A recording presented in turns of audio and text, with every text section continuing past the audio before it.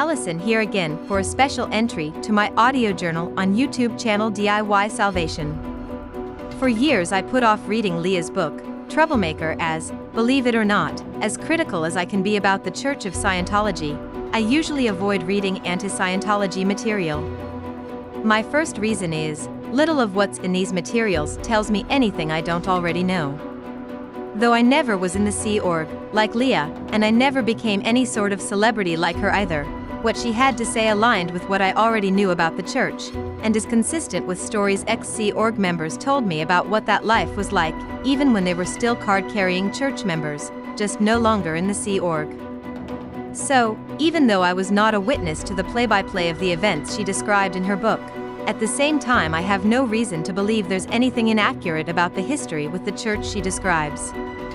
The second reason I usually don't read anti-Scientology materials in books or online is because it's all focused on staying away from the church, not doing Scientology, and very rarely do I hear any Scientology critics tell you what a good alternative would be.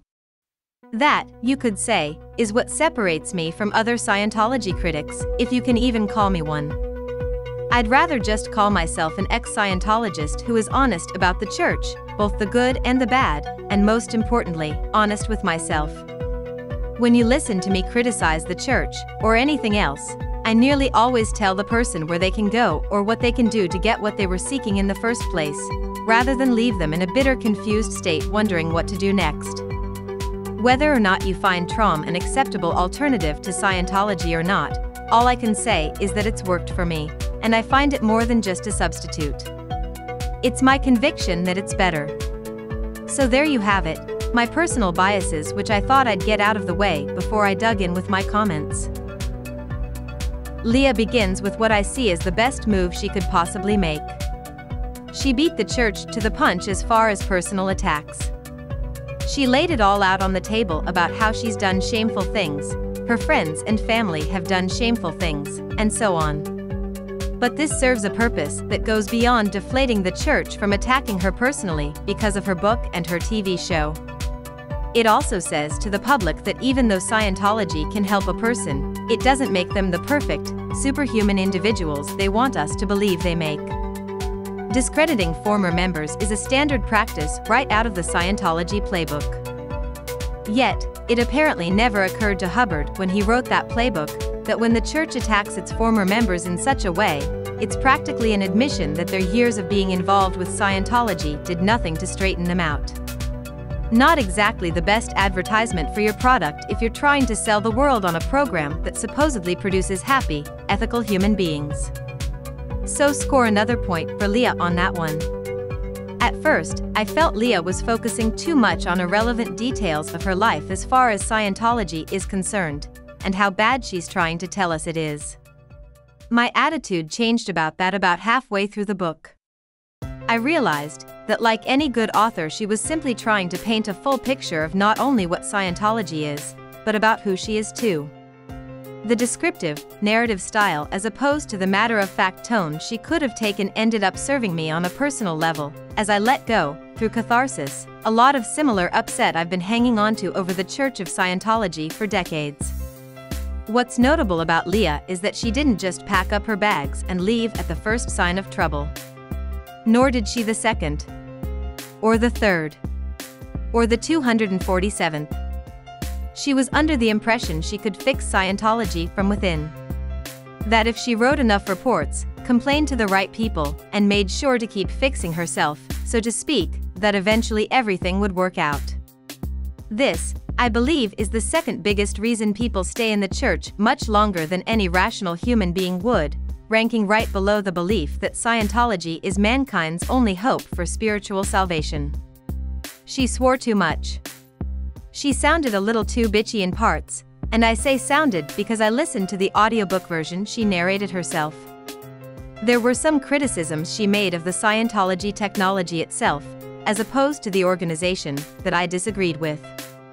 Despite these minor annoyances, I enjoyed the book immensely. Because it provoked thoughts about the church that have sort of been lying at the bottom, and they surfaced so I could examine them.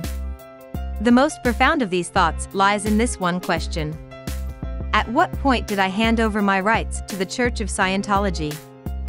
And by that I mean, when did the transition occur from my being a self-governing, free-thinking individual, who was only limited by US law and generally accepted social customs, to someone who felt they had to do what the Church of Scientology told them to?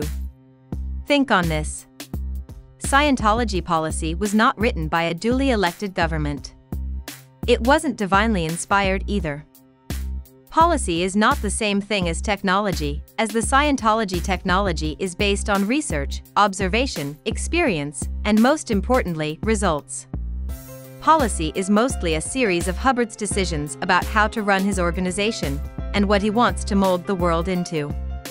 And what's worse, as Leah thoroughly points out, and something many ex-Scientologists know, there's a double standard that should not exist but does anyway, of how high-ranking church officials aren't bound by policy but enforce it on those below them with a vengeance.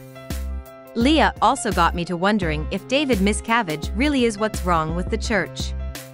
Because she said that even if he were dethroned, someone just as bad would come in and take his place. I do believe that's possible. Another thought-provoking point to consider, is it that the people at the top of Scientology are just corrupt, or is there some fundamental flaw in the way the whole thing is structured and written up that nearly guarantees that the reality of the Church of Scientology and the Sea Org is so much different than the face they show to the public? I think these talking points are something every ex-Scientologist should consider, and reading Leah's book inspired me to examine every one of them with ruthless scrutiny. Thanks for writing your book, Leah. You truly offered me something above and beyond the typical Scientology bashing I've been exposed to before, during, and after my involvement with the church. I'm Allison Tandri. Thanks for your time today. We are DIY Salvation. Don't just use your mind. Resolve it.